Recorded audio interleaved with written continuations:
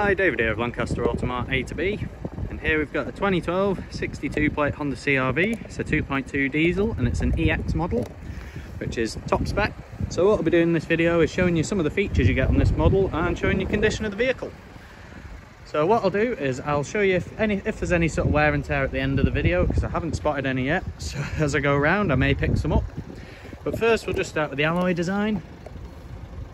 And as you can see there's no wear or tear on that alloy at all. And then on to the next part, you get the little side skirt, well, I should say side step at the bottom down there. It's also got roof bars on it, this model, alongside tinted windows around the rear. And as you can see along the bodywork, with my reflection there, there's no dents, nothing distorting myself. Then onto the driver's side front alloy. Again, no wear or tear to be found on that. Got no clouding on the headlights either. And you've also got headlight washers on this model, alongside a parking sensor at each end. So there's one over there, then there's another one just down there. And then onto the passenger side. So there is a little bit of curbing on that alloy, but it's not too bad at all there. And then down the side of the vehicle, again you can see no scratches, no dents.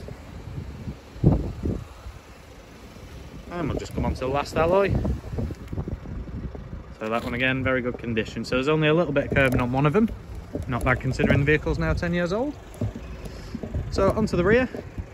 So again, got parking sensors along the back. So you've got 1, 2, 3 and 4. And then there is a camera on this one, right in the middle there. So what we'll do, I'll just pop the boot open. There we are. So as you can see, there's plenty of room. You've actually got 2 levels in this one. So you've got the parcel shelf there, so each seat can individually be moved forward, which is why each of these connects to them individually. So I've left them alone for now, just so I can show you how those seats work in a minute. You've also got this sort of shelf in the middle. So again, I'll show you how that works in a second. But for now, looking at the actual space the boot provides, absolutely bags of room. You've also got a spare wheel underneath, a little strap over on that side to keep something in place, and a 12-volt power outlet. What I'll do is I'll just lift this up and out of the way for the moment. There we go. And the way the middle bit works is it just folds out, clicks in place there, and then you've got a couple of layers to the boot. And this literally just slides back in. Just grab the other end, pop it in, there you are. All back together again. So we'll have a look at how the seats work from the back. It's a little bit easier with one hand. So once you're in the rear, first you'll notice lovely interior, very plush seats as well. Also got an armrest in the middle with 2 cup holders in it. So as far as the way the seats work then, so we can just move one forward like that. And again, we'll just budge that one.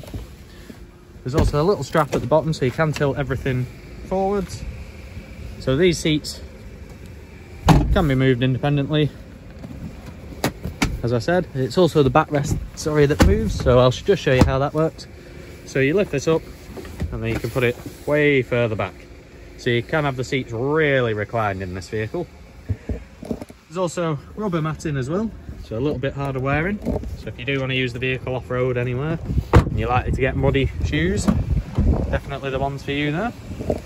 Also got electric windows all round, electric folding wing mirrors just next to your vehicle stability assist off, and got 3-way electric adjustment on the driver's seat. And as we hop in now, around the wheel, you'll notice you've got cruise control over on the right hand side, you've got the buttons for your trip computer down at the bottom, then you've got your dedicated phone and voice control buttons underneath on this side, and your radio controls up at the top. I'll just start the engine as well. There you go, straight into life, just under 1000 RPM, sign of a very healthy engine. And the mileage there, 82,304, so it's done a bit less than sort of 10,000 miles a year. It's done roughly 8,000 a year, so not too bad. Over on the left hand side of the wheel we've got automatic lights. Over on the right hand side we've got automatic wipers, and also got a little button down here for your parking sensors and your headlight washers. What I'll do is and then over on the infotainment screen you do have sat nav. Just make sure the volume's off. So we'll leave that alone for now, but it's just showing our location, Lund Industrial Estate. Proceed to the highlighted route. and then just make sure that volume's off. Must have left the destination in, but you've got multiple ways to connect up audio devices, as you can see there.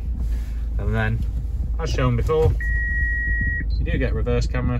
When you go in reverse, you can see where you're going. So moving on from the infotainment screen, just underneath, you do get dual zone climate control in here, as shown by passenger side being on 16 degrees, driver's on 17. Just turn that off for now. Just down here, you've got a 12 volt power outlet and a couple of storage areas. You've then got sort of the centre console area. So you've got handbrake there, nice manual one, 2 cup holders, got heated seats with a high and low setting. You've then got 2 armrests which can be moved out of the way in the front. And you've got this sort of little centre console area with a slidey tray, and just underneath, got aux input down there, and a 12 volt power outlet. If you're wondering where you can find your USB slot, that's just hidden in this little area here. You just lift that up, press the little grey tab, and you've got USB input there. So you can actually charge a device out the way in this little sort of upper glove box. And then you've also got a lower one full of all the book pack and service history. And then last little feature, you do have a little button up here for a blind, and what that does is it closes this. So you do get sort of like a panoramic style roof. If we just press close, you'll see there, this is how it functions. It rolls out from the centre, and then obviously you open it again with that one. So if there is anything I've missed or any extra info you want, don't hesitate to get in contact with us and we'll see what we can do to help. Thanks, take care, bye.